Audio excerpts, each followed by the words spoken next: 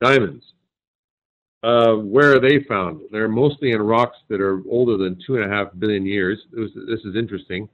Um, and it's raised a lot of questions about how they formed.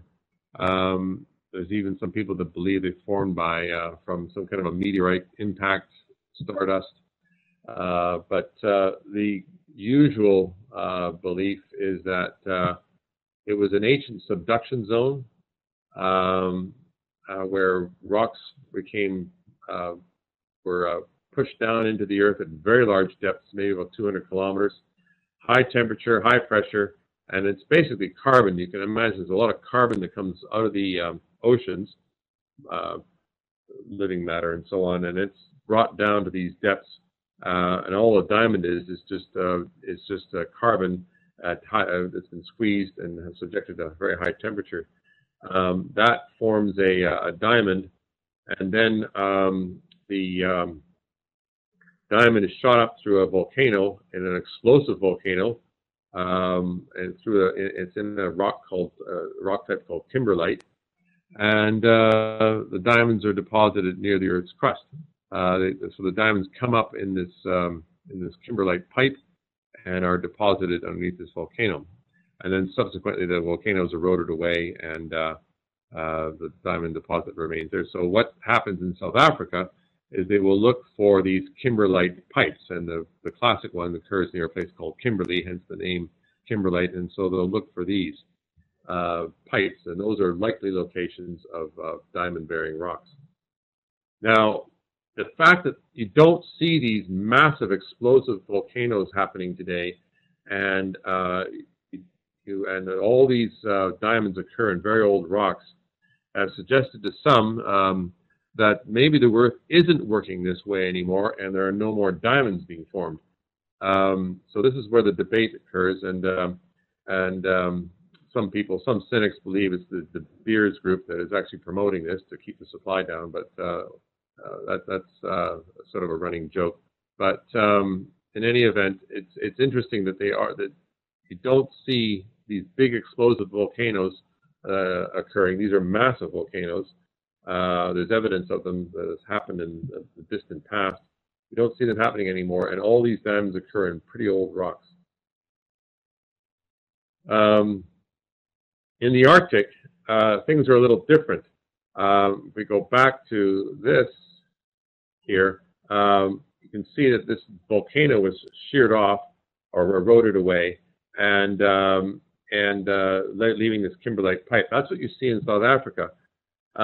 In northern Canada, you've got the old rocks, 2.5 billion or older rocks, years old, but they've been covered by a glacier, glacial debris, and quite thick deposits of it. And so what's happened is the glacier has come across this kimberlite pipe, which is shown here on the right, and it sheared it off, and probably dragged with it all kinds of indicator minerals that come along with it for the ride in the kimberlite. These are things like garnets and chromite, and some diamonds, perhaps, but those are rare. So they'll drag this all these along with the glacier in the glacial debris, and so this is what it looks like in near a diamond mine in the Northwest Territories. This is all glacial till. This is summer, of course. What they don't show there is the number of black flies, but that's kind of one of the things you have to deal with in the Arctic. But underneath, within this debris, there are these indicator minerals, and you can trace the path of the glacier by just tracing these indicator minerals up to the source.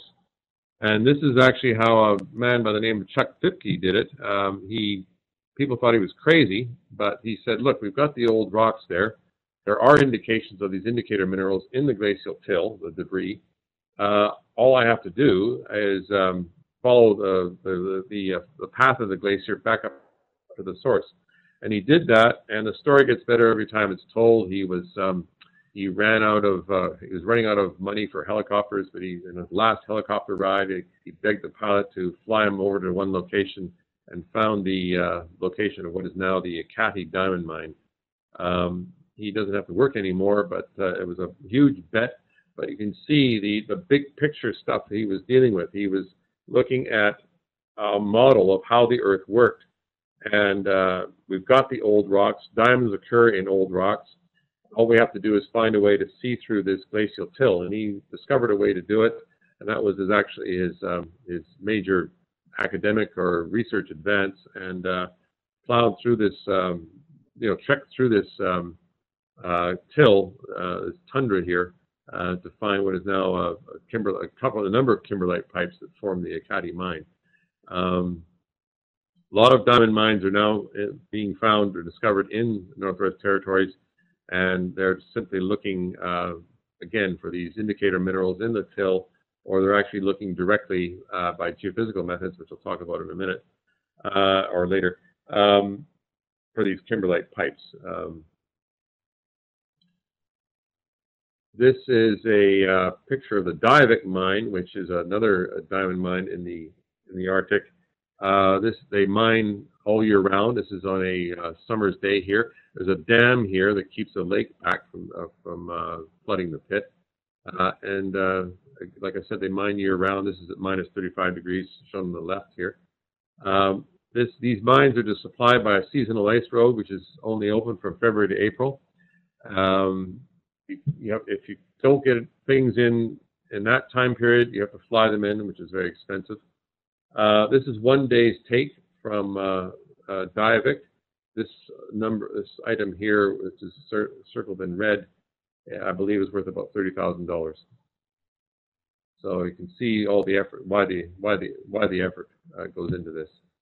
This is an incredible engineering feat just to build this dam, keep the water out of it. They are now going underground. They have mined out all they can in the pit, and they are constructing the mine to go underground from somewhere within the pit, just to get in deeper within the kimberlite pipe. Sedimentary ore deposits. Now, these are deposits that are formed as a result of deposition of the minerals that come out of the ocean or river deposits. One such deposit is a placer gold, although, as I'll talk about later, there may be another way these form. But in any event, there's large amounts of gold found in rivers. This is a placer gold operation in the Yukon Territory, and it involves dredging up large amounts of gravels and sifting through those to find the gold nuggets. You can also have ancient oceans that dried up. This is one example of a salt flat in California, which is actually used they mine salt from this.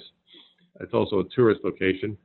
But there's lots of ancient oceans that have been covered over and formed what is now potash deposits in central Canada. And this is what the geography of North America looked like about 400 million years ago, much older than the copper deposits here. It was flooded by an ocean, and the whole thing was underwater. And so minerals deposited out of this in large areas in Saskatchewan and parts of the U.S., and they precipitated out of the sea, and then subsequently the ocean dried up, and then it was covered over by a couple of kilometers of sediments after that. And so what you have now are a number of underground potash mines in central Saskatchewan. Some of them are about 1 to 2 kilometers deep, and large flatline deposits. I think I have a picture of them later. Minded.